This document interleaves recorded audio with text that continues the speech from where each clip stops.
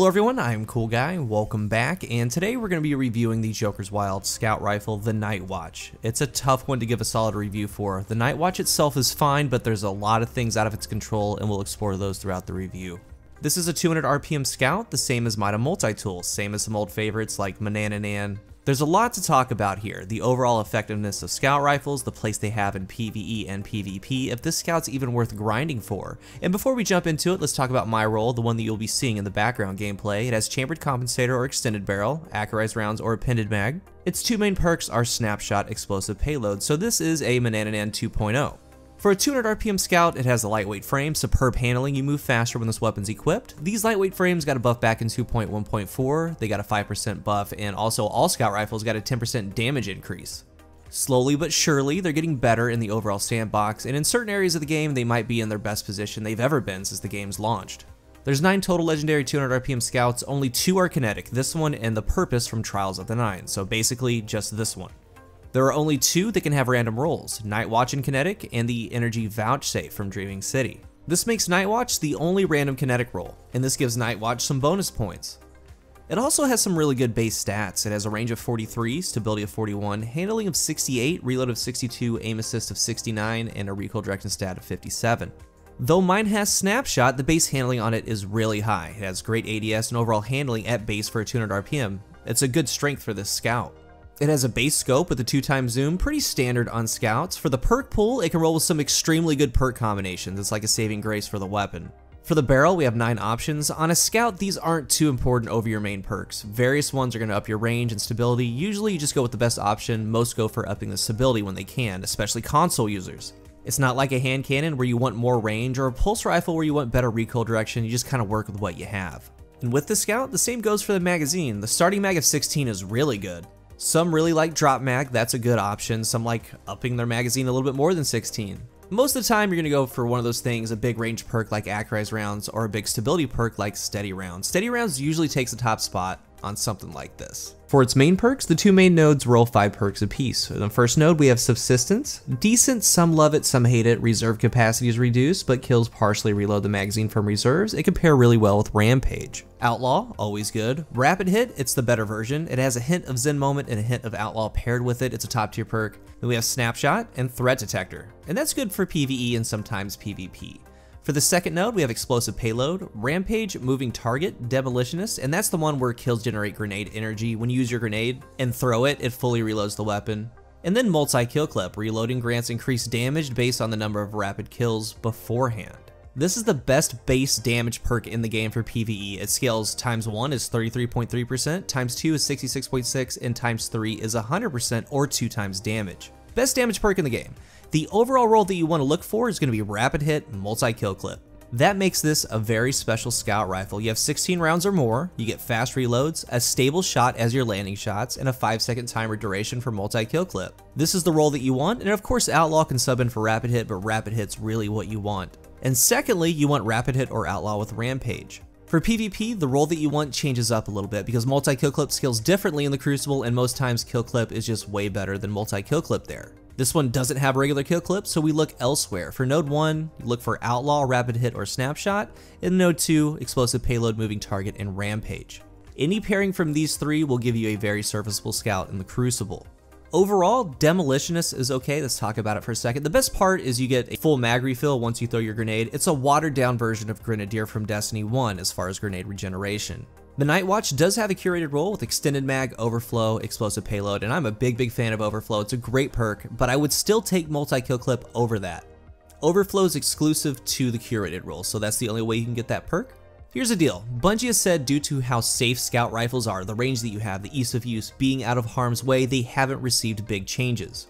Back in Destiny 1, I was a PvE Scout user, through and through. Chaos Dogma, Hung Jury, Fang of Ur-Yut, Vision of Confluence, and looking back, I really love them. In Destiny 2, there aren't too many that channel that Destiny 1 feel, still to this day. They were so good. Now in Destiny 2, a lot of players see that hand cannons do just everything better. Midnight Coup, Spare Rations with Rampage. A lot of Scouts just don't have the damage in PvE. Sure, there are outliers when you get certain perks or some exotics like Polaris Lance, but they've never really hit that Destiny 1 power, and it's a shame. Even the Pinnacle Scout Oxygen has issues. For what it is, it's good, but it has a very low floor instead of a high ceiling, if that makes sense. It could be way better, especially taking into account what they were in Destiny 1. So the Night Watch here in Destiny 2 PvE kind of suffers the same things as other scouts. The one exception would be that multi-kill clip roll. That's like coveted for the weapon. If you take anything from this review, it's you want to try to get this perk on the scout rifle. That's the roll that's doing double damage at max stack. Then it could be worthwhile because you have 16 rounds. You'll definitely have that 5-second duration to get through the mag. Otherwise, it doesn't have too good of effectiveness. It is effective though if you play to it like they want you to. Safe, use the mag, use the range, it's fine then. But in a lot of areas, even in this last sector, like I'm on patrol right now. I have explosive rounds, and that could be something to do with it, but in its simplest terms, it's not even one-shotting ads. That's the level of damage that we're talking about. Even if I do have explosive rounds on here, that's the fringe that we're lying on. That is just barely taking them out. A hand cannon will, no problem. Most weapons will, no problem. These 200s and scouts are just in a weird spot. Scouts in general, even in Reckoning. I like playing that and I play it a lot, but the thing is, you have your range in that mag and that's it. Honestly, I don't recommend the scout in higher level PvE activities. Most weapons do it way better, from other scouts to hand cannons to 4-burst pulse rifles. And there are very few scouts that are good in higher level play, and as I stated at the start, the Night Watch is fine, it's great, it's fundamentally sound, but it's just the current state of a lot of the scout rifles in the game. It's a shame. If you have fun with it and you like it a lot, do your thing. There's just almost countless options that just perform way better. For PvP, there are a couple things to consider. The TTK is at 0.9 seconds. With that small buff that they had, it had nothing to do with the TTK, but it had everything to do with ease of use. The buff allows you to do 3 headshots, 1 body shot now.